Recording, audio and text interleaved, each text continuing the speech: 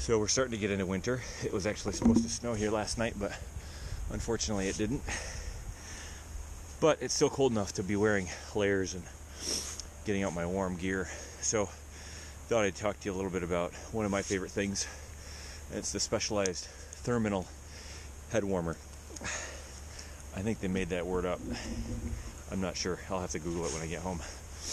But it's really warm, and I have two of them. This one's a small medium, so it's got a little bit a tighter fit. I think I like my extra large a little bit better, but it still fits and covers my ears. And the reason why it covers the ears, instead of just being a flat band all the way around, they've created a dip to cover and go below your ears. And so it stays in place really well. It covers my ears. I've got other head warmers that I constantly keep on pulling down, and fleece hats and all that kind of stuff that don't have the dip, and they're just kind of a pain to keep on and keep in place.